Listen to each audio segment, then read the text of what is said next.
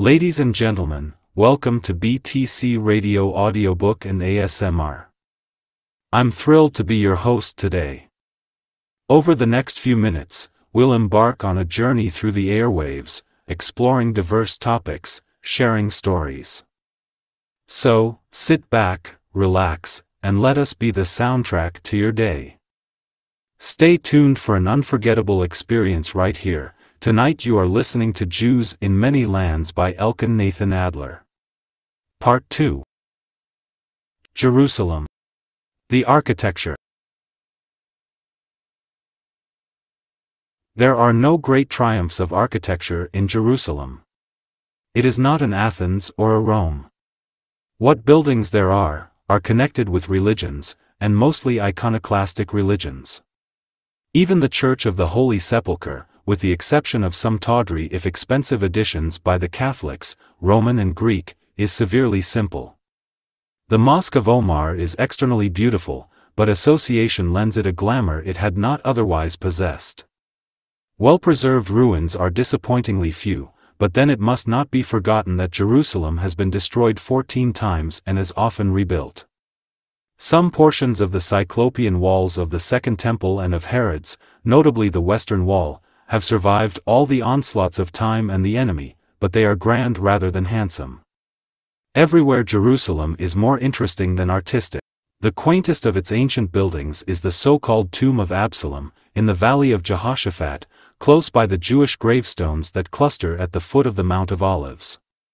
It is a small square chapel or vault, cut out of the limestone rock, surrounded by about a dozen pillars with Ionic capitals, the whole surmounted by a curious, indented cupola, something like that of the pavilion in Brighton.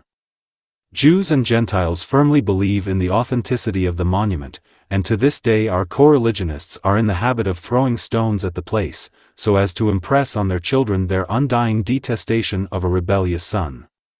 In its present form, it has probably been repaired and restored by the Romans, possibly under Trajan or Hadrian, when the imperial architects followed the fashion and aped the Greeks.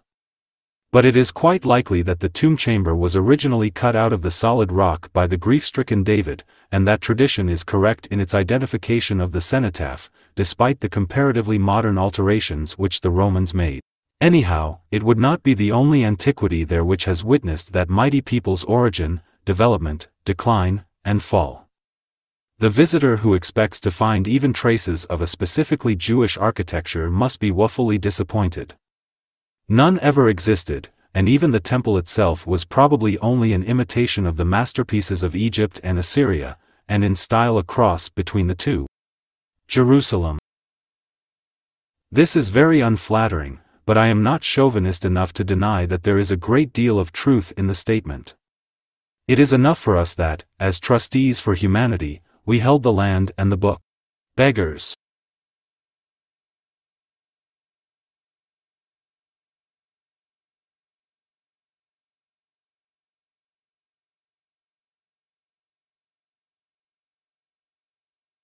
As regards its inhabitants, Jerusalem is much better than its reputation. An impression prevails that it is a city of beggars, and I, for one, was fully prepared to find that it was so. I expected that even a week's residence would be rendered intolerable by their pesterings and complaints. But I was most agreeably disappointed, and can honestly say that I was less annoyed by mendicants, during my stay there, than I have been in Paris itself.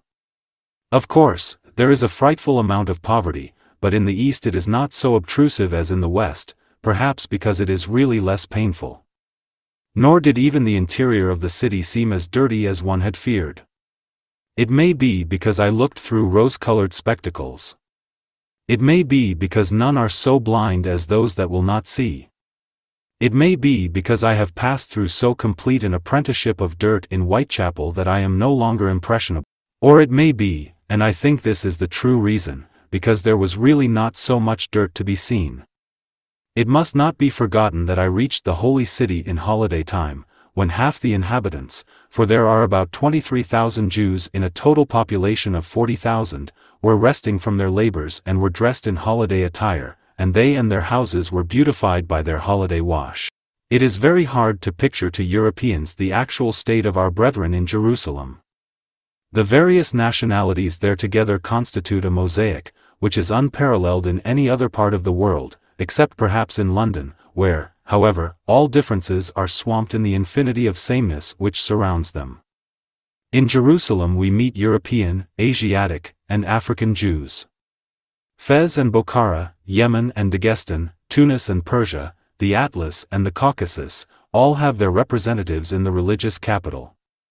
To all Jews the Hebrew language is a lingua franca, but it is whispered that some Israelite subjects of His Ottoman Majesty know a secret language in addition which no non-Jew can understand, and of which I am equally ignorant. Perhaps this is the mysterious language of the Druzes, those extraordinary Unitarians of whom Disraeli gives so vivid an account in Tancred, when he describes his hero's visit to Astarte, the lovely queen of the Ansaré.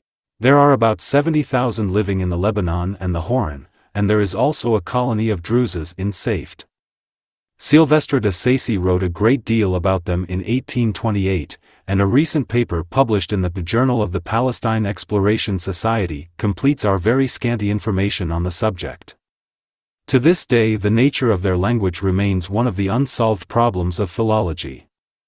They guard their manuscripts so jealously that they are enjoined to kill any stranger found in possession of their sacred writings. It may well be that their language has been introduced into Jewry by Jews hailing from the Lebanon. Anyhow, the Jews have always had a certain amount of intercourse with them. They were known to and described by Benjamin of Tudela. Dr. Lowy, whose loss was so deeply deplored, knew as much about them as Sanyon. He fell into their hands in 1838 when they invaded Palestine proper, and inflicted much suffering on the Jews of Safed and Tiberias. A Palestinian Leland is required to throw light upon their secret speech. But the staple dialects of our co-religionists continue to be the Judeo-Spanish and Jüdisch-Deutsch jargons according as their talkers are Sephardim or Ashkenazim. I do not wish to be guilty of statistics, at any rate more than I can help, and I hope I shall be forgiven if the description of my impressions is as hazy as my diction is slipshod. I am writing these notes discursively and disjointedly from my only too dim recollections of my scamper through the East, and almost the only written material at my disposal are the letters I sent home during the journey. It is true that I jotted down in a notebook some facts and figures as I went on, but I was unlucky enough to trust the book to the tender mercies of my dragoman one night, as we cantered down the mountains and through the ravines to Jericho. He placed it with other articles of mine, mostly requisites of toilet in a saddlebag, but when daylight appeared, the saddlebag had vanished. The Bedouins are perhaps the richer for my soap and brushes, as well as for my notes, and will doubtless have, by this time, thoroughly tested the mysterious properties of those extraordinary adjuncts of civilization. I hope they have found them useful, and that the soap agreed with their digestion. In modern, too modern, Jerusalem, I found no difficulty in replacing the brushes and the soap. I still hold, as a curiosity, the receipted bill for the same, written in pure Hebrew, and, after a prolonged use of them, am able to vouch that I got good value for my money. But as to my notebook, I live in fear and trembling that some Bedouin, more knowing than his fellows, may put it to ransom, and that it may fall into the hands of some Jerusalemite who can interpret my scrawl, and may find a few of my hasty criticisms more candid than complimentary. However, I myself must do the best I can without it, and be content with the supplementary information I was able to glean. Russian Jews in Palestine. Jerusalem is the only place in the Orient where Yiddish is spoken to any extent. Nowhere else, either in Syria or Egypt, Asia Minor or Turkey, did I come across a single individual who spoke a word of it. It is true that, on board the post-boat from Ismailia to Port Said, I met a young apothecary, whose German was of that complexion. He called himself a Viennese, but he hailed from Galicia originally and since from Jerusalem, to which city he was then returning. He did not impress me very favorably, for he made me think him a Pharisee of Pharisees. It was one of the intermediate days of the Feast of Tabernacles, and he was professing the most scrupulous orthodoxy and bemoaning that the exigencies of travel prevented his using a lullab and ethrog. I offered him mine, but he declined to make the blessing over them, protesting that he had never yet made use of such bad ones. They had cost me a lot of money, and I felt the snub keenly. Afterwards I came across the man again. He looked me up in Jerusalem. He got there 4 days after I did, and solicited my good offices to get him admitted a student of the Lionel de Rothschild Technical School, of which more anon.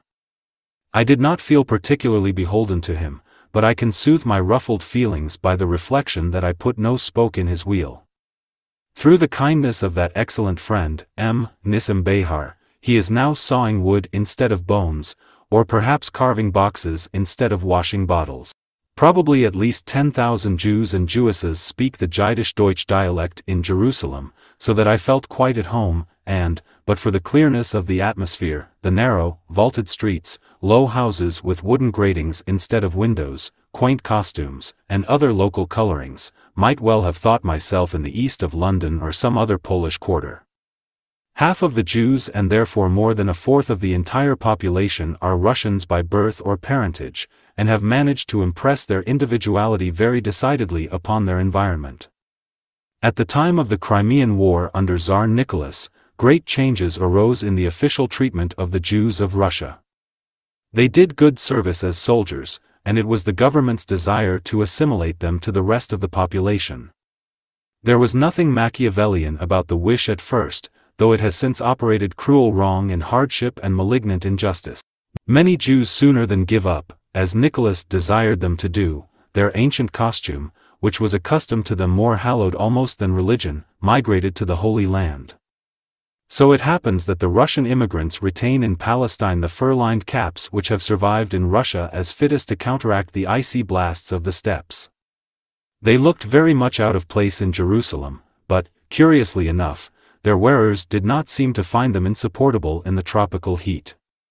It was very amusing to see my Polish co-religionists, old and young, and the little boys looked particularly comical, wearing flat circular berettas of black velvet or velveteen, trimmed all round with fur, and, to all intents and purposes, like a large and greasy plate with a broad brown-yellow rim.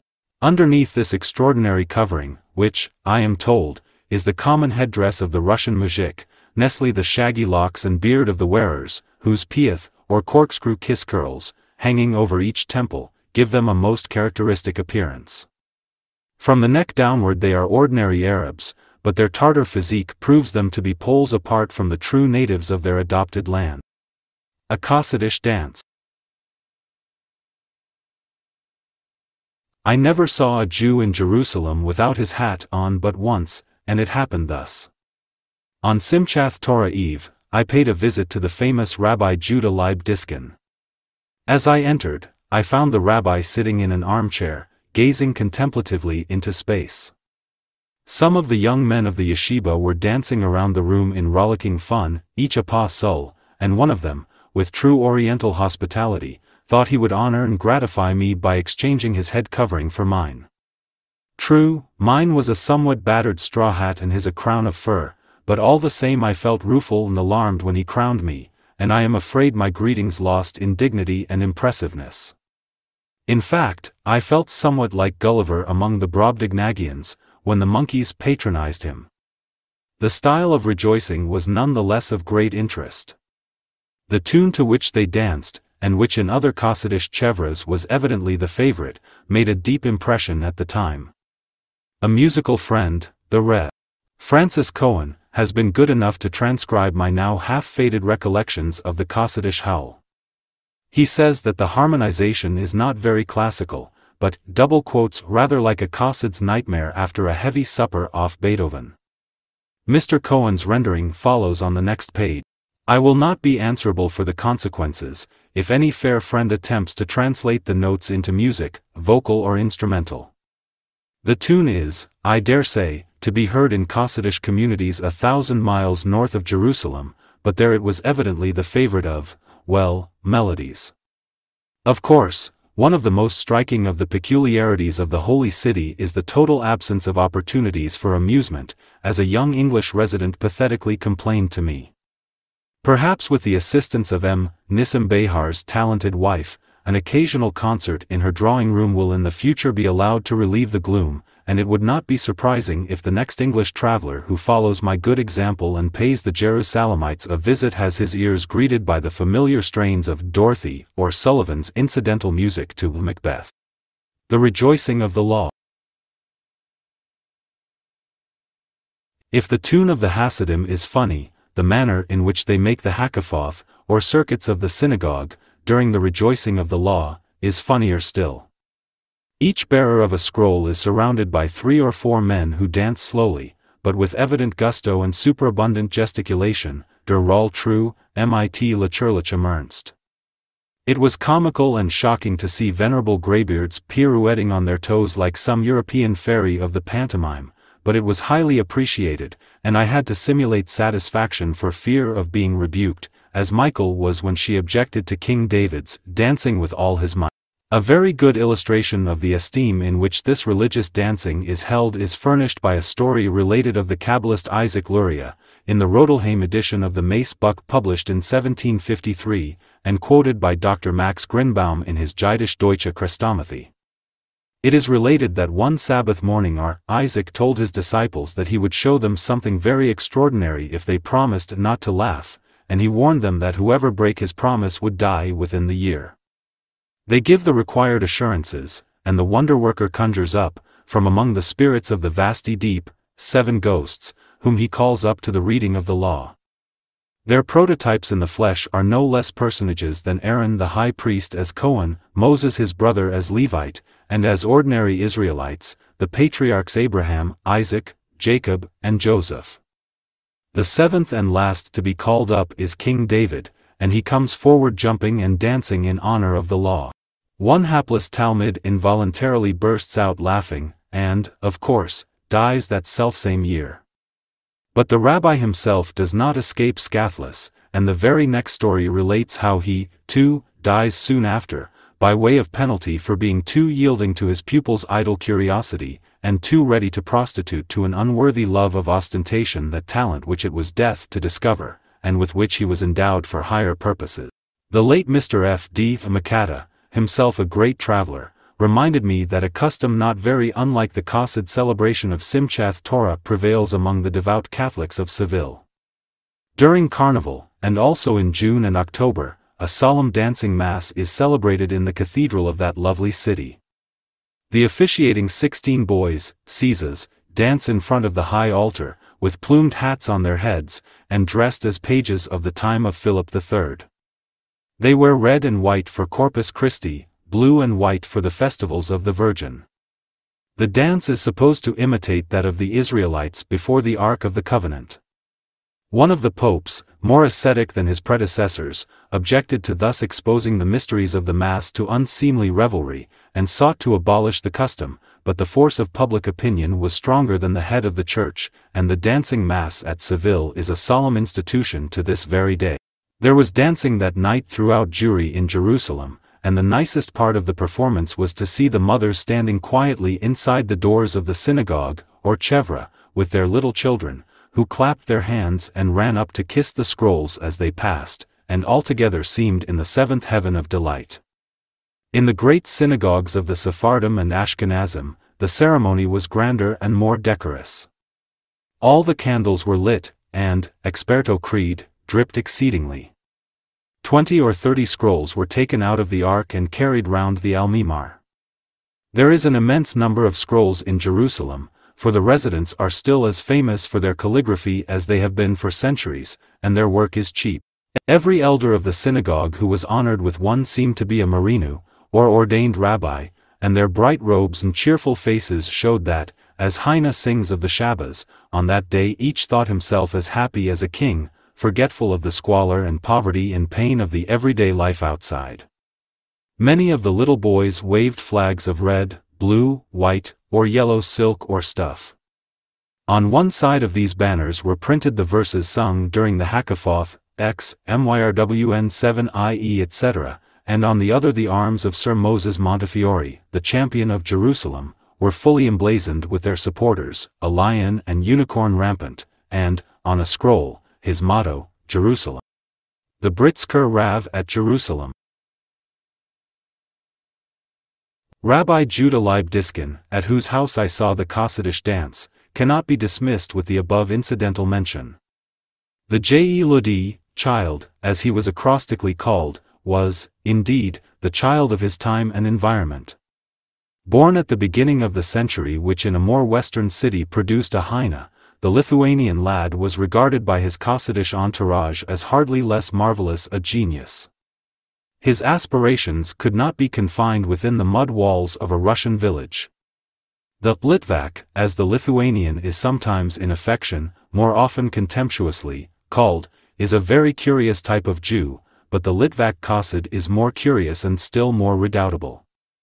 There has always been a mystic bent in the Jewish mind, and to this, as Dr. Schechter has shown, Hasidism gives full scope.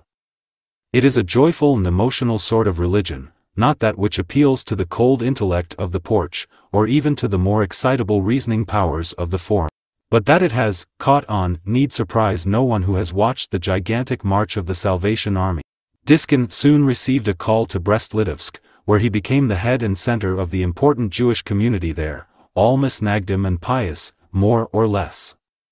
Nowadays Brest is an important railway junction and military garrison, but in his days it was rather the mother city in Israel than a commercial or political entity.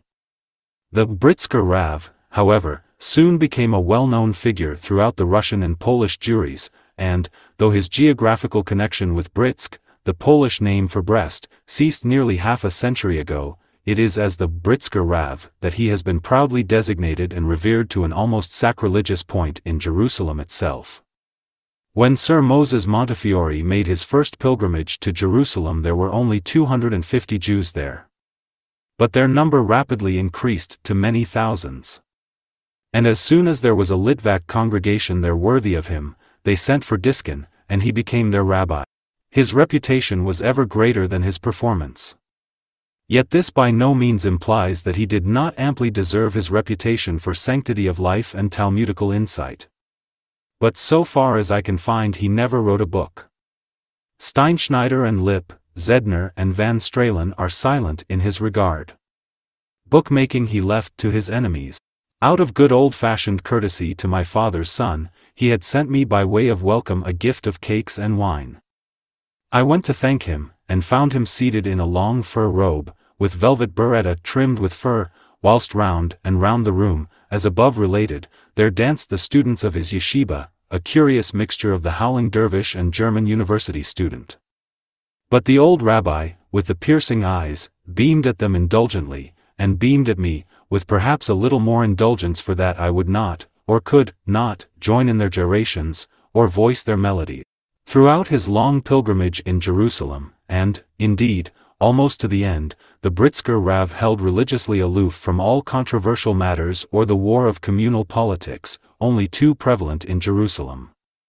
It was his boast that he never put pen to paper nor worried about worldly things. He had come to the Holy Land to die there. His wife was, perhaps, a little less old world in her notions. She is the most distinguished lady in Jerusalem. She can paken, I was told, as well as any Rav, writes Hebrew in classical style, and talks a little less classical, but quite as intelligible French. Diskin's abstention from controversy is, I am sorry to say, quite unparalleled in Jerusalem, and speaks volumes in favor of his wisdom and good nature. Yet, even his aloofness was not quite to the end. The Russian immigrants into Palestine had started the first of the Kolalim, literally, universities, and initiated the mischievous system of Halukha. The stay-at-homes remained in close intercourse with their more enterprising brethren abroad, and by way of atonement for their modernity in yielding to the Tsar's reforms, sent monies, city by city, to each of the cities of the university, and these were distributed amongst the students of Talmud and Torah. The principle is, of course, liable to abuse, but it should not be forgotten that it is the same system as supported learning and kept it alive in Paris and in Oxford, in Cordova and Padua in medieval time. The course of Russian persecution had not abated since Diskin had left home, and emigration had not ceased. But it had taken a new direction, and had crossed the Atlantic, and American Russians or Russian Americans had now become almost as numerous as their brothers at home in Russia, and not less charitable.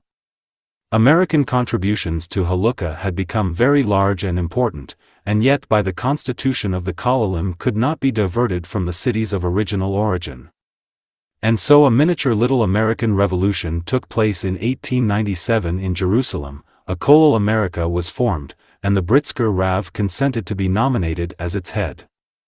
I fear there was a good deal of ill feeling aroused. The nonagenarian chief Rabbi Samuel Salant felt hurt, and, indeed, was said to contemplate the resignation of his office. But the Geld's intervention, though it was probably impersonal, seems a pity. It strikes a discordant note in the harmony of a whole and peaceful life. The Rothschild School in I-888. During my stay in Jerusalem, not a day passed but I paid my friend M. Nissim Behar a visit in the large and commodious premises of the Baron Lionel de Rothschild School, which immediately adjoins the Hotel Jerusalem. Despite the comfort of my bed, I was awakened almost every morning by the sounds of activity raised by M. Behar's little, and big, scholars. Altogether Jerusalem is a very early place. Everybody is up betimes, and morning prayers, including the Dukhan, which in the Holy City is an everyday institution, are always over long before 7. Everybody goes to synagogue in Jerusalem, and manages to do so without encroaching on his taskmaster's time. It is the greatest mistake in the world to think that our co-religionists there are idle and do no work, and that the Halukha makes them rentiers and gentlemen at ease. Later on I shall take an opportunity to say something about Jewish trades and tradespeople, and also briefly explain the Halukha system, and show that the 10 francs per annum a housefather obtains under it is not so very demoralizing and pernicious after all. At present, I propose to tell about the Rothschild School, not so much because from the theoretical point of view it is the best. The German orphan asylum, managed by the estimable Dr. Herzberg, in this respect runs it very close. And the book houses, or Talmud Torah schools, within the walls of Jerusalem, are also in many respects most creditable. But it is in regard to the technical instruction it imparts and its director's practical energy that it is altogether unique. For English Jews, it has the additional interest that it was founded by Englishmen Lord Rothschild and Samuel Montague, and that it is mainly supported by English funds.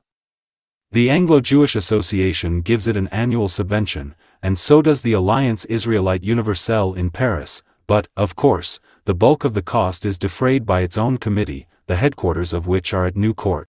The rather cumbrous title of the school is as follows: Institution Israélite pour Instruction et le Travail, Foundation, Lionel de Rothschild, but its lengthy name has not stood in the way of its material prosperity. Recent advices from the East inform me that the school has been permitted to acquire for 100,000 francs the site of the hotel. Mr. Kamenetz will move nearer the Jaffa Gate, and his guests will no longer have to use the omnibus when they wish to go to the city, nor be disturbed by their industrious but noisy neighbors, nor annoyed by the familiar, though disagreeable, sound of the engine. It is hard to picture to oneself omnibuses and steam engines in Jerusalem, and yet they are prosaic realities introduced by our enterprising brethren, and important factors in the Jerusalem of today. M. Behar has nearly 200 pupils, of whom a third board at the establishment. There are nearly twice as many Sephardim as Ashkenazim. I was a little sorry to see this, although I feel sure of the absence of any conscious favoritism. There are more Ashkenazim in Jerusalem than their bluer-blooded co-religionists, and, although they may be less desirable in some respects, can vouch for their being quite as eager to become pupils. It was quite a sight to see how M. Behar, whenever he walked abroad, was bombarded with applications for admission to his school. Prayers were always read by the minyan at 5:30 in the morning, and within an hour from that time the classes were all busy, and the workshops alive with the blows of the hammers, and the creaking of the saws, and the puffing of the engine.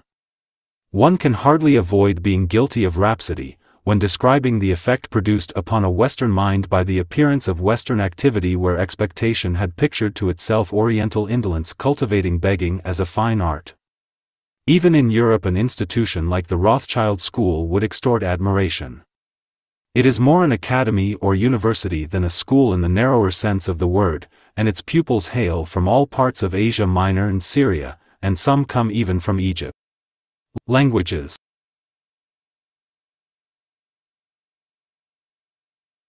The curriculum is extensive, but so far as one could judge not so wide as to prevent the instruction given from being quite as thorough as desirable. Hebrew, Arabic, and French are the languages chiefly taught, and the pupils are permitted to converse in any of these, but jargon, whether Jiddisch Deutsch or Judeo-Spanish, is strictly forbidden. English is also taught, and, as I understand, by the express desire of the parents, including amongst others no less a personage than His Excellency the Pasha. English-speaking travelers still constitute the bulk of the moneyed travelers to the Holy Land, and therefore English has a practical value. But in this respect Jerusalem is certainly exceptional, for in the East, and even in Egypt, French remains the lingua franca. With regard to French, I can only say that I have never seen a public school boy whose accent or grammar could compare with even the youngest of M. Behar's pupils. Perhaps some persons who know may think this only faint praise after all. And as to Hebrew, I feel sure that the average European rabbi would be put to the blush by these little scholars of Jerusalem, whose fluency and elegance of diction make us unable to realize that Hebrew is not a living language. Mathematics and the rudiments of science are not neglected, and, indeed, the only point in which higher education in Jerusalem differs from ours is that we indulge our penchant for Greek and Latin, and they do not. In some of the alliance schools in Asia Minor, Smyrna, for instance, even this qualification does not apply, so far, at least, as Greek is concerned. The workshop. The workshops were highly satisfactory. The mechanical engineering department, under Mr. Price, an able young mechanician, who was sent out to Jerusalem by the Anglo-Jewish Association, looked particularly businesslike. It seemed a little strange that the engine was fed by olive wood as fuel. The woodwork and carving were also interesting, the artisans showing great zeal, and seeming to glory in their work. The tailoring and bootmaking shops were also busily employed. What most struck me was the fact that the technical classes were not merely, as in the People's Palace for instance, for the purposes of education. They were also to a great extent self-supporting, and were largely patronized by the inhabitants of Jerusalem. Indeed, complaints were made to me by a deputation of artisans in the city that they were being undersold by the school. I investigated the matter, and found that, so far from this being the fact, the school really exacted and obtained higher than the average price for its work. I saw iron bedsteads being manufactured, wheels of carts mended, the familiar olive wood curiosities being turned, and boots and clothes being made, all to order and for remunerative prices. With regard to the latter trades, it should be observed that they are not open to the same objections as in England. Jerusalem has practically no export trade, and its artisans must therefore supply home wants. The population is increasing, and there is already a fair field for the employment of all those who are being trained. The classes most particularly interesting were those for drawing and sculpture, the latter recently endowed by Baron Edmund de Rothschild, whose visit to Palestine, with the Baroness, last year was epoch-making. Here one saw work which evinced a large amount of talent and creative skill, work which would not have disgraced South Kensington. Among the most artistic workers in stone were some Russian refugees, of whom there are several in the school. Two of these pupils, Bershowski and Lemberg, I found hard at work in the city, in the Via Dolorosa, carving the corbels of the Russian convent buildings, which were soon to be opened by the Archdukes Paul and Sergius. It seemed grim irony of fate that the authorities of the Greek Church, despite their known anti-Semitic prejudices, should have been forced to call in the aid of the very men whom persecution had compelled to flee from the dominions of the prince's brother, but who were the only persons in Jerusalem who could do artistic work of the character required. Happily other and more unmerciful counsels now prevail, and the governors of the various Russian provinces have received written instructions from St. Petersburg to stay their hand. The pupils. With regard to the locale of the school, it is essentially the right thing in the right place. On the Jaffa Road, about 10 or 12 minutes' walk from the gate, it is the first conspicuous building passed by every pilgrim to the Holy City. It is not too far from the city to prevent the young inhabitants from availing themselves of its advantages, and, so far as I could ascertain, they are never kept by distance from being either punctual or regular. Above all, it is in the center of the New Jerusalem without the walls, which is rapidly springing up, and which relieves the pressure within.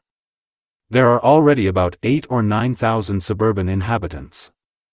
The pupils are of various ages and various sects of religious thought, and, to my mind, nothing will serve better than this mixture to remove the bitterness of the odium theologicum, which is so unwelcome a feature in the Holy City.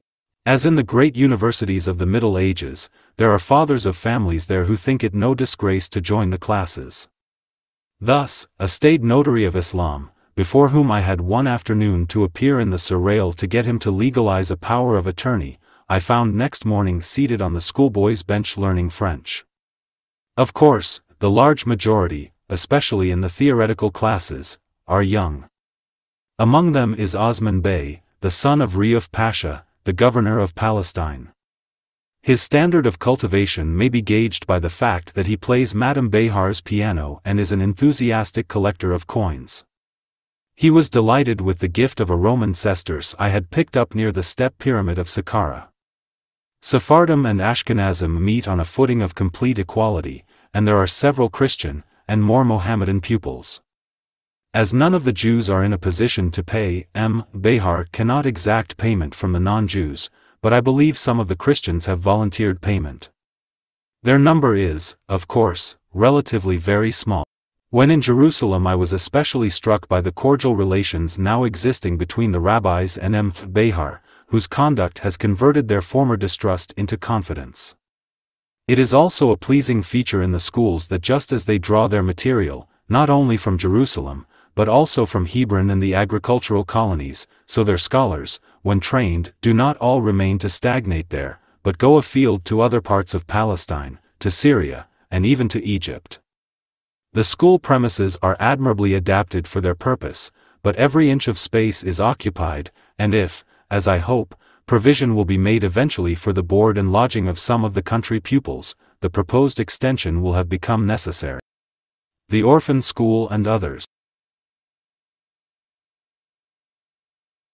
The Waisenhaus, or Orphan Asylum, on the Jaffa Road, directed by Dr. Herzberg, is a most creditable institution. It is the only Jewish boarding school in Jerusalem and is thoroughly well managed. I was sorry to miss Dr. Herzberg, who was in Europe at the time of my visit. He is a man in 1,000, as his writings testify, and one whom we must be proud to call our co-religionist. His wife is a second mother to the pupils, and they evidently love her dearly. I went there on Saturday, so did not find them at their studies, but the bedrooms were nice and airy, with whitewashed walls and ceiling, and not crowded like the dormitories of our own public schools. In general, one cannot give a very good account of the climate of Jerusalem. But that, as I shall show later, its shortcomings are remediable appears from the fact that, except in the rainy season, the teacher, Mr. Cohen, who was trained at Jews College, London, and therefore acclimatized in this country, manages to sleep if the open air on the leads outside one of the rooms. The pupils learn English, German, and Arabic, but no French. This seems a pity, for, although French may not be indispensable, German is quite useless. An evening school for the young artisans of Jerusalem has just been started in Jerusalem in connection with Dr. Herzberg's school, and it is very successful. The Blumenthal School accommodates about 100 pupils. It is directed by Rabbi Isaac Prager, and of his pupils' Hebrew and Arabic calligraphy I carried away some lovely specimens. I can only just refer to the Sephardi and Ashkenazi Talmud Torah schools, each with its 300 pupils. The latter is under the supervision of the chief Rabbi Samuel Salant, who bears his years lightly, and who struck me as particularly clever. Here I found the only trace of Pharisaism which I met in the course of my visit, and even this was of the mildest possible type. We came to a class where a boy was translating, or rather reciting a passage out of PBN-PRA in the treatise Sanhedrin. I asked him to turn over, in the famous introduction by Maimonides, to that chapter in which he deals with the various theories of the afterlife. The teacher hesitated and elevated his eyebrows. I saw that he did not feel satisfied in his own mind as to the orthodoxy of the Rambam's philosophy, and, snubbed, I withdrew. Besides these, there are many Talmud Torah and other schools for Jewish children in Jerusalem, over 80 for boys and about 20 for girls. With the exception of the Evelina Rothschild School for Girls, none of these are intended for more than 40 pupils, and most have not even half that number. They are in fact like the Chadarim in Whitechapel or any other ghetto, and it is to be feared that in most cases their instruction is limited to parrot-like reading of the Hebrew scriptures and prayer book. Climate and sanitation. The awfully sudden death of the Crown Prince Rudolf of Austria will be deeply felt by our Jewish brethren in Palestine. He visited the Holy Land when only 19 years old, and his Journey in the East, published in 1884, bears testimony to the extreme interest he took in Jews, and the cordial goodwill he bore them. When in Jerusalem he was present at the Seder given by the late Chacham-Bashi, and the ceremony made a deep impression upon him. As a memento of the hospitality he had enjoyed, he presented the venerable rabbi with his portrait and autograph, and the picture was treasured by him as one of his dearest possessions. On board ship I met a man, now in the employ of the Austrian consul at Beirut, who had accompanied the prince as Jäger, or body servant, during his travels in the East. He told me many a story of his imperial master's reverent interest in the holy places, and of his invariable good humor in difficulties and disagreeable. Although so active a sportsman, he suffered in health when in Palestine. He was struck down by fever while on his way to Nazareth, and to his great disappointment was obliged to embark at Haifa without completing his program. From various causes the death rate at Jerusalem is, to European notions, abnormally high. It is not by any means an unhealthy place for visitors, far less so, for instance, than Rome, and if they stay outside the city walls they may escape even the mosquitoes. But the residents are great sufferers. Hardly anybody escapes fever once or twice a year. Ophthalmia is caused by the glare of the sun against the white stone walls, and the chilly mornings and evenings are accountable for a good deal of rheumatism. Even the Talmud refers to the delicate health of Jerusalemite children as notorious, and it would appear to be still worse nowadays. It is particularly painful to see the puny and wizened babies, and boys, and girls sharp and clever but looking prematurely old. The offspring of too early marriages is always sickly, but the chief causes of the ill health are the poorness of the water supply and absence, or rather presence, of drainage. Both defects could be remedied without much difficulty. As to the drainage, the cesspool system could, one would think, be easily replaced by canalization. The valleys of Jehoshaphat and Hinnom, Gehenna, the traditional limbo of the damned, are no longer so deep as they used to be in the days of yore. The numerous layers of debris now enable one standing in the valley to touch with an umbrella Robinson's Arch, the starting point of the famous bridge which connected the temple with the Mount of Olives. And yet Josephus tells us that the depth was so great that no one could stand on the bridge and look down without 70 Jews in many lands, coming giddy and afraid. Still the fall from the inhabited heights to the natural moat surrounding the city is large enough to be of use for drainage purposes. The Dung Gate, the Ninawan Ew, with its now blocked-up cloaca, leading to the altar in the temple courtyard, is sufficiently near to show that such methods of sanitation were not unknown to King Solomon 3,000 years ago, and the Turks have much to do to make up for the ground they have lost since then. Underground Jerusalem. To my mind the most wonderful object in Palestine is underground Jerusalem.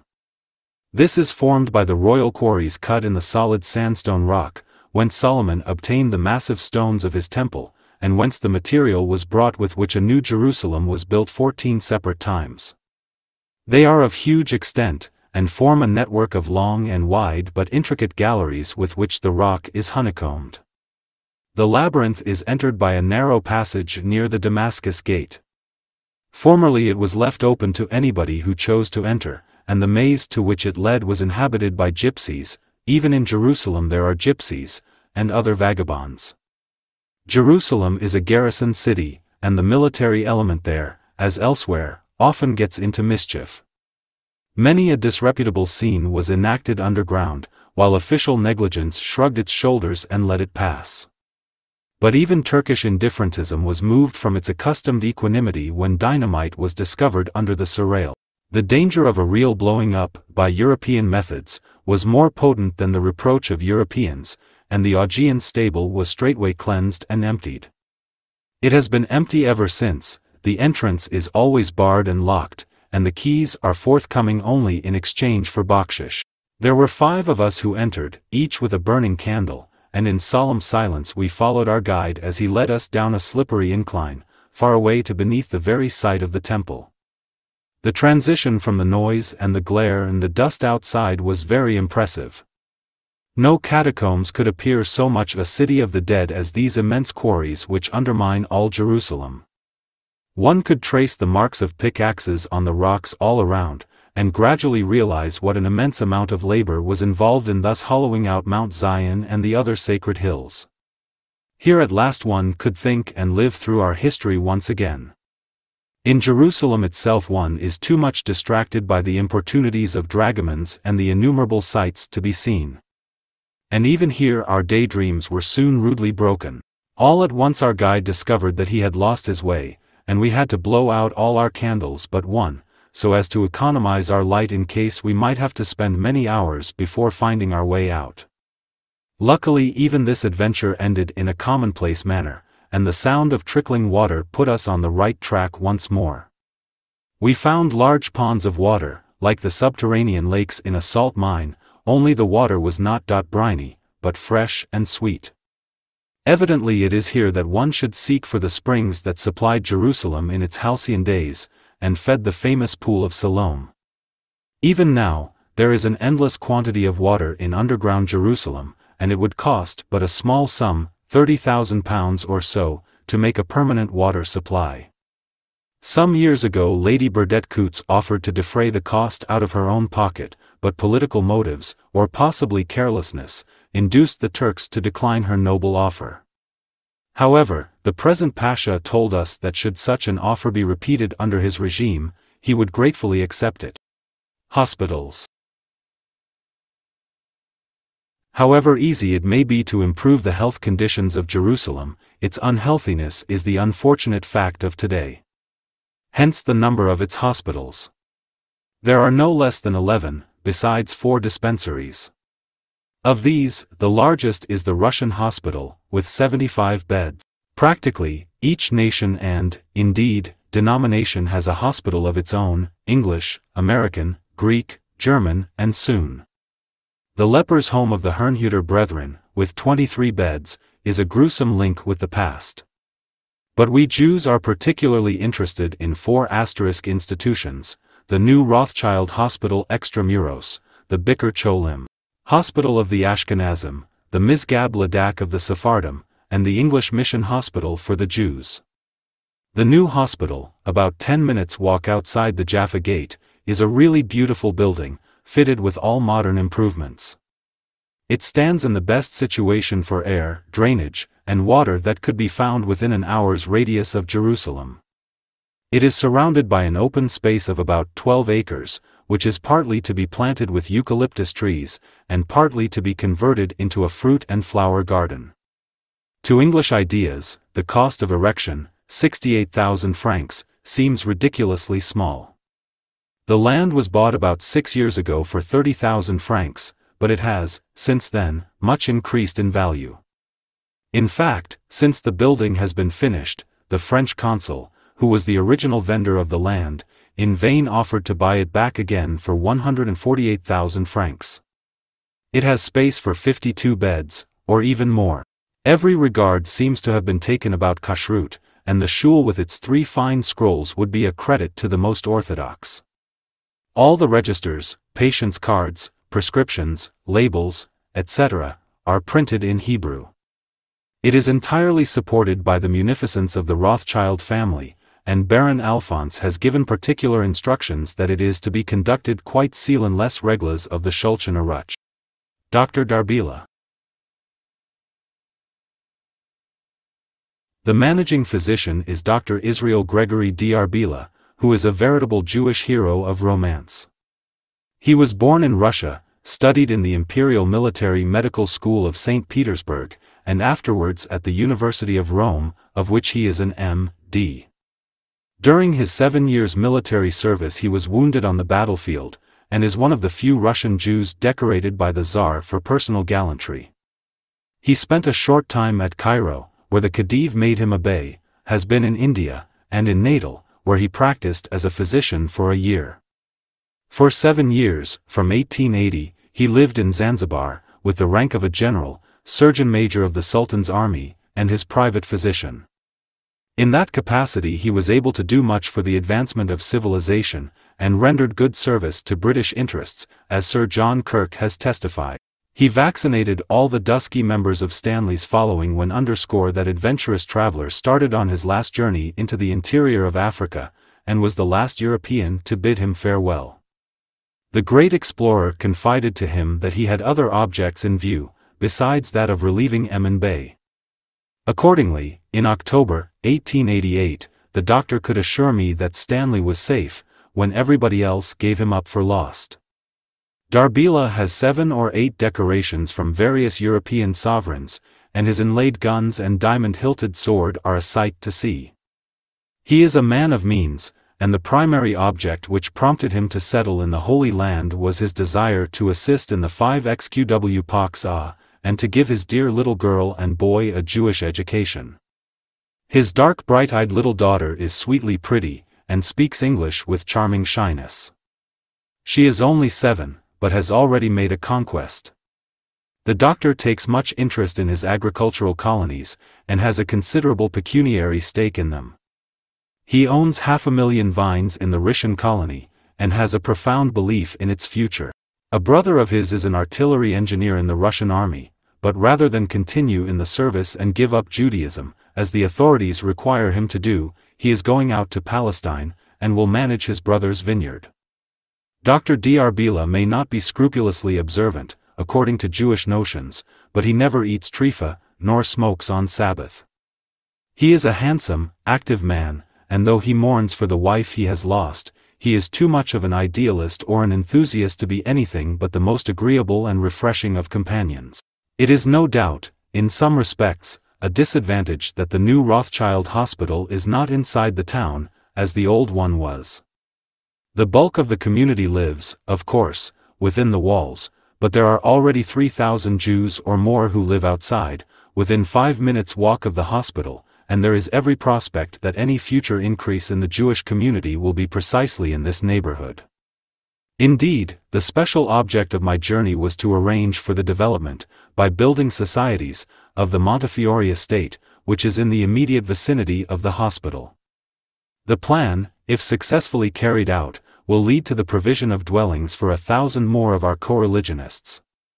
On the whole, except for very serious cases, there will be no difficulty in bringing patients from the very furthest part of the town to this new suburban site. In the palmiest days of its history, it was never more than 25 minutes' walk from end to end of Jerusalem, so that the objections to an institution outside the city walls must not be exaggerated. The missionaries.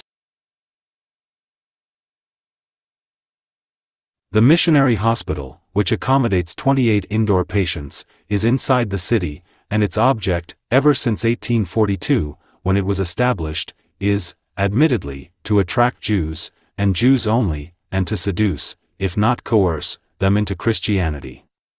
As Jews, we have the duty to do all in our power to combat the insidious influence of the missionaries, and so the hospital accommodation we should be ready to provide should equal the demand, without regard to the Rothschild Hospital outside the city.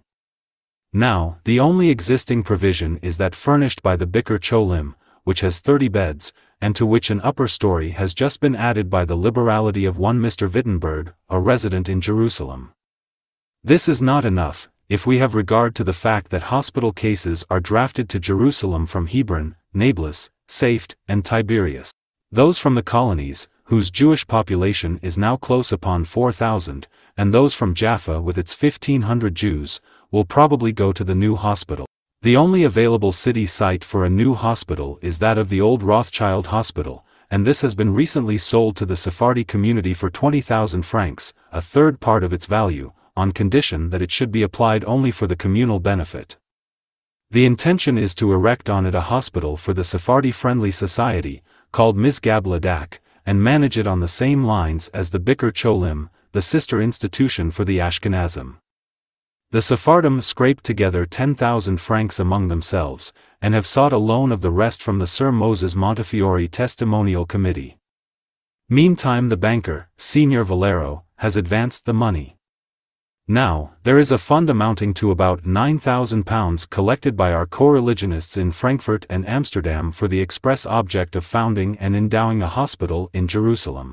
They acquired a piece of land, but, as they could not obtain the Pasha's concession to build a hospital on it, they had to sell the ground they had bought. It would, therefore, be eminently desirable if they would apply the funds in enlarging, improving, and Europeanizing the Bikur Cholim and the Mizgab Dak.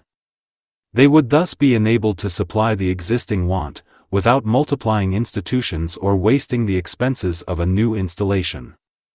On my way home to England, I attended a meeting of the committee at Frankfurt, and advocated this view.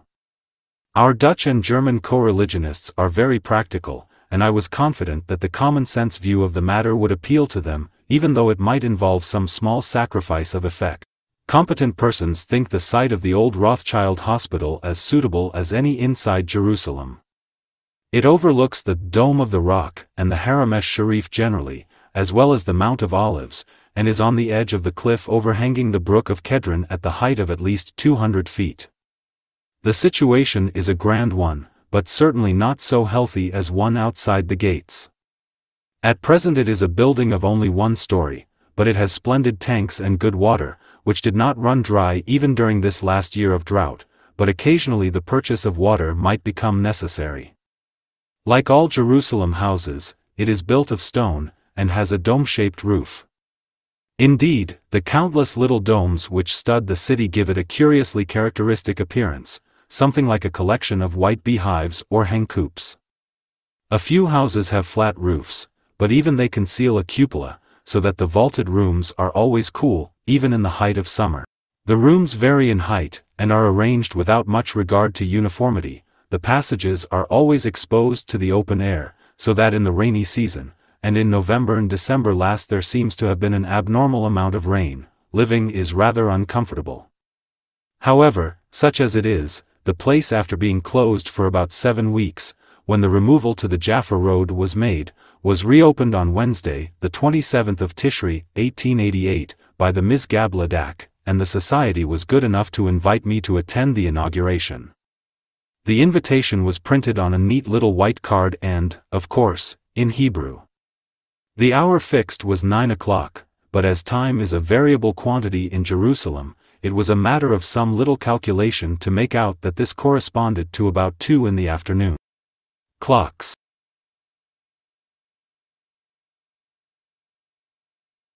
It is not a little puzzling to find the clock striking all hours at all times in Jerusalem, so that in that city something like Jules Verne's famous solecism of Big Ben striking 20 minutes to 7 could easily be realized. Every ecclesiastical building possesses its own clock, and not only do they not go just alike, but they all differ widely and willfully, so that it seems that clerical disputes are allowed to affect the chronology of every day. I always made my appointments by Frankish time, but an hour's margin was invariably necessary. A couple of American timekeepers bestowed upon Mr. Kamenetz's bright and obliging sons and henchmen, Bezaleel and Marcus, will, perhaps, do a little to punctualize their environment. This is not meant to imply that at their own home and hotel their father, or rather their mother, kept the guests waiting for lunch at 1, or dinner at 7. Au contraire, the best clock seems to be that we carry within us, and judging by the impartial evidence of the stomach, we can vouch for their punctuality.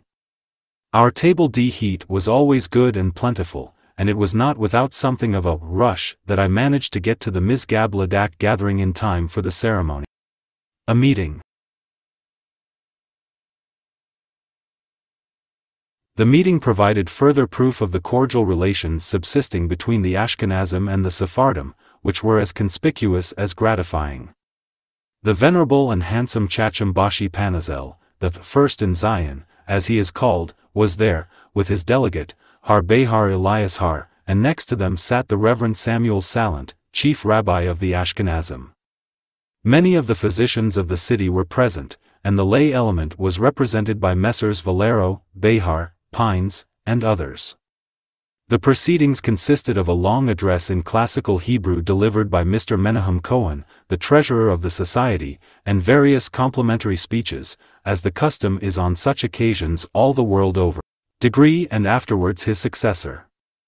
The morning's mail had brought the Jewish Chronicle, announcing that Major Goldsmid had obtained his step.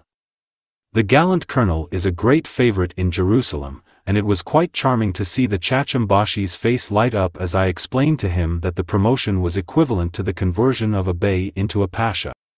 Tombs. Until one goes to the Holy Land, one cannot realize how numerous are the objects which demand attention.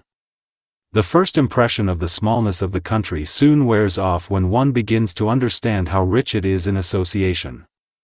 To the Jew this is specially noticeable.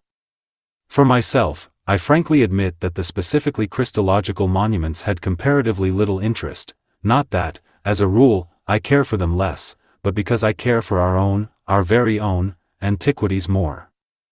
Every inch of the sacred soil is so bound up with our history during and after Bible times, that like the literary ignoramus who found fault with Hamlet because it was so full of quotations, I could hardly help thinking the crowding of effects, the toujours perdrix of sightseeing, quite theatrical. I despair of giving an impression at all accurate of the things seen and to be seen. Take, for instance, the case of sepulchral monument.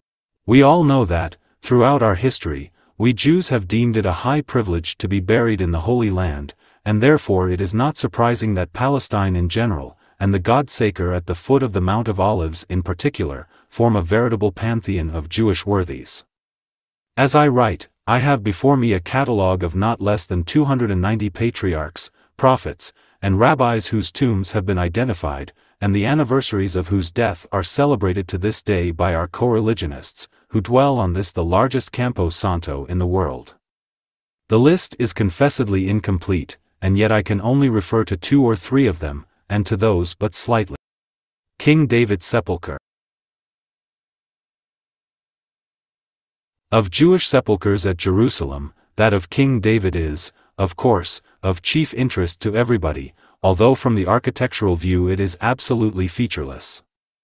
It lies to the southwest of Mount Zion, about 8 minutes' walk outside the Bethlehem Gate. A small mosque and 2 or 3 white-domed Mohammedan buildings cover the site, and constitute a little village called the Nebi Dat. For half a piastre, if one is a native, for 5 piastres, if a tourist, one can enter a room on the first floor in which a sarcophagus is shown. This the custodians assert to be the veritable coffin of the warrior king, and it is, indeed, covered with costly carpets and countless little rags, deposited there by devout Moslem pilgrims. They always thus honor the tombs of their saints, and leave a shred of their clothing, as a European might leave a visiting card, to remind the holy defunct to intercede for them in heaven. The Mohammedans of Jerusalem will not see the absurdity of expecting travelers to believe that the king can be buried on an upper story, but the Pasha knows very well that the real tomb is in the vault beneath, cut in the solid rock. Admission to this vault is absolutely forbidden. It is regarded as even more sacred than the cave of Machpelah, and when the Austrian crown prince received a personal firman from the Sultan authorizing him to enter, he had to unlock the gates himself, and even the Pasha, albeit a governor of the land, with power of life and death, dared not accompany him, because his name was not included in the imperial warrant. Catacombs.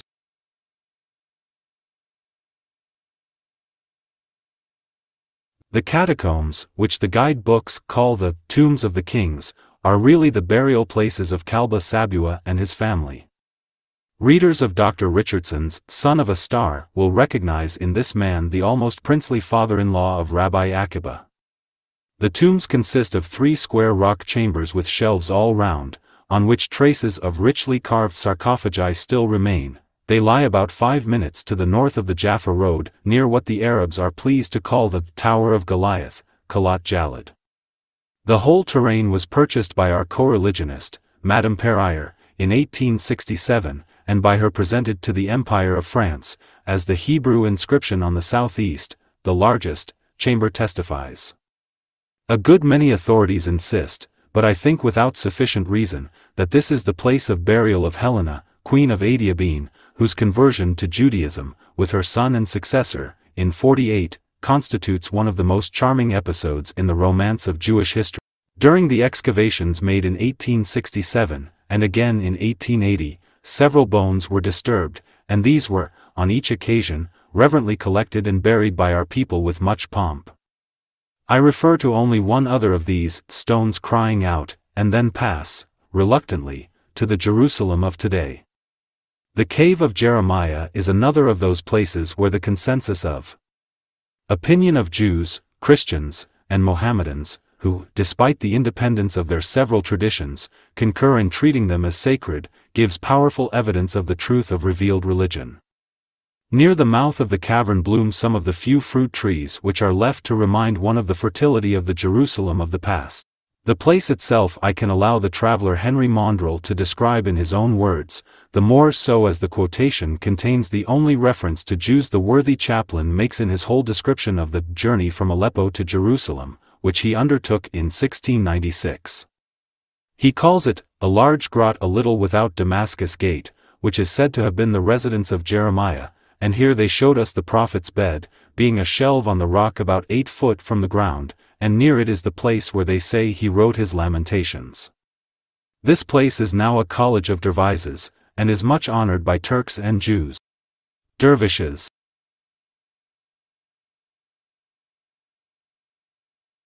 The Turks, for all their laziness and sensuality, are distinguished by the profound respect they pay to religion, by their dignified demeanor, and by their temperance. With regard to religious matters, I was particularly struck by the solemnity of the howling dervishes, despite the grotesqueness of their performance. In Mohammedan countries the priestly office is not confined to a caste, and any tradesman may become a dervish on high days and festivals without detriment to either his weekday business or reputation. Abyanaji, though sheikh of the great mosque of Omar, is none the less a shrewd merchant of Jerusalem. He sends his son to the school of Nissim Behar, to whom both he and his son are much attached. On Friday, the September 28, 1888, the lad persuaded his father to have the howling zikr at home and not in the mosque, so that we and other Jiars might witness. To my intense astonishment no objection was made to this, and we were able to see the mystic circling and hear the monotonous ejaculations of Allah. Allah! From the vantage point of the roof of an outhouse, while the dervishes occupied the courts below. The ceremony differed from that of either the howling or dancing at Constantinople and Cairo, but its wild, weird movements have been too often described to require repetition.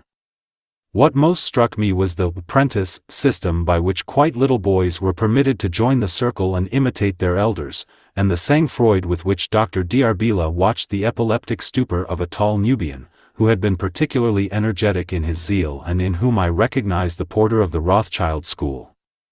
The comic side of the matter was even more pronounced than in the case of the Casidish dancers, but though one may have smiled, laughter is not tabooed in Jerusalem, and the irresistible humor of the situation did not and does not prevent one from appreciating the pathos of their devotion and admiring their sincerity.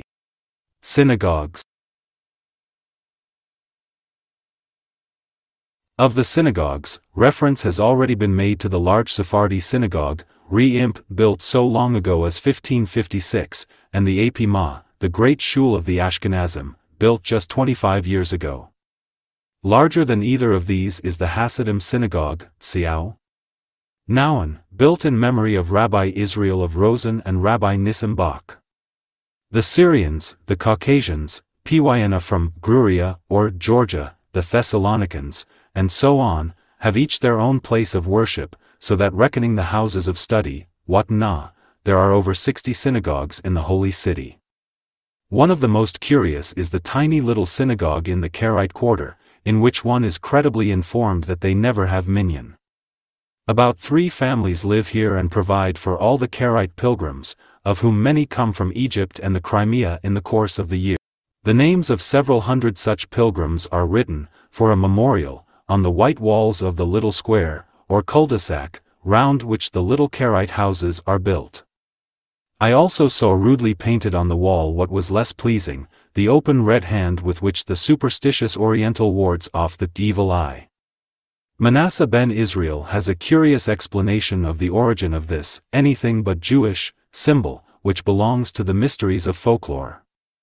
The Karaite inhabitants seem to think that they are under a curse in Jerusalem, and that their numbers will never comprise 10 men. They are shunned by the other Jews. Their synagogue is at least 200 years old. The halukah system. And now a word as to the famous halukah system.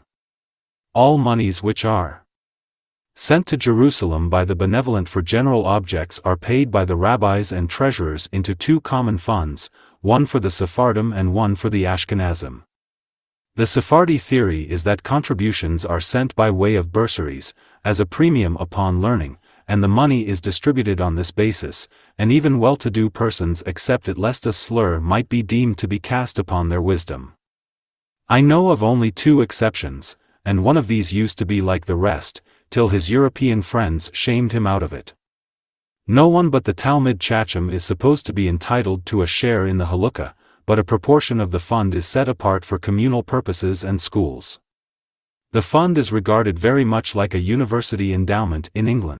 Such a fellowship is obtained by election and by intellectual qualifications, not of a very exhaustive or exhausting kind, perhaps, but certainly not inferior to the composition of Greek and Latin verses or the solution of mathematical puzzles, which used to be the only open sesame at Oxford or Cambridge, and are still the English high roads to advancement in life, social or political.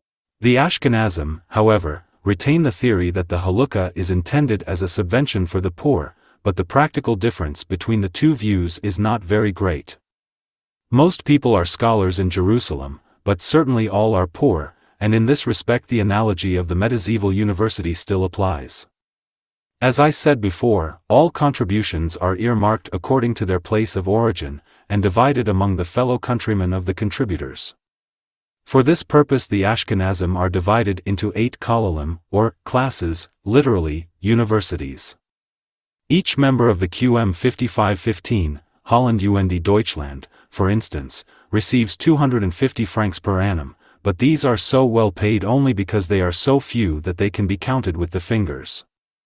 The Hungarians get 150 francs, while the men of Warsaw get 40, and those of Pinsk no more than 7 francs a year. But however small the income thus obtained may be, there is a certain amount of regularity about it, which makes it especially appreciated. Unfortunately, it is just this element of regularity that enables the recipients to hypothecate or alienate it in advance and thus deprive themselves of all practical benefit therefrom as an aid to their maintenance. Rents in Jerusalem are not high, 5 or 6 Napoleons per annum for the average-sized house, but they have always to be paid in advance, and to provide this the halukah is often sold 3 or 4 years in advance.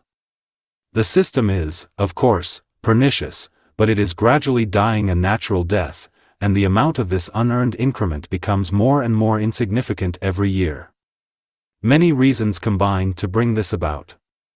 The number of the recipients increases very largely, and the amount of the contributions has decreased in even greater proportions, partly owing to Russian troubles and partly to the specialization of gifts for particular objects, such as schools and hospitals. It would be cruel and injudicious to stop the halukah suddenly, and therefore the new society, called Lemon Zion, though started under high auspices in Germany, is not likely to succeed in its abolition, and the storm of protest it has raised in Jerusalem is really neither surprising nor unjustifiable. Jewish artisans. There are a goodly number of Jewish trades in Jerusalem, as can perhaps be best evidenced by the medical statistics with respect to the outdoor patients of the Rothschild Hospital for the year 1886. In a list of 165 patients, 34 distinct trades are represented: bakers, bookbinders, braziers, clerks, cobblers, cooks, colporteurs, day laborers, dyers, goldsmiths, hatters, joiners, lithographers, locksmiths, mattress makers, merchants, millers, nurses, printers, polishers, sculptors, tailors, tinkers, turners, tanners, watchmakers, and so on. Of course, there are many unemployed. Some can't find work. And others are too old. The longevity of some of the inhabitants is surprising. Many persons, mostly from Russia and Romania, stint themselves all their lives, so as to scrape together a little money to take them in their old age to Palestine, and support them till they die there. Several instances were pointed out to me of feeble veterans who had reached the holy city seemingly at death's door. The change of climate and mode of life, perhaps their spiritual exaltation, had made them hale and hearty and almost young again. This is end of part 2.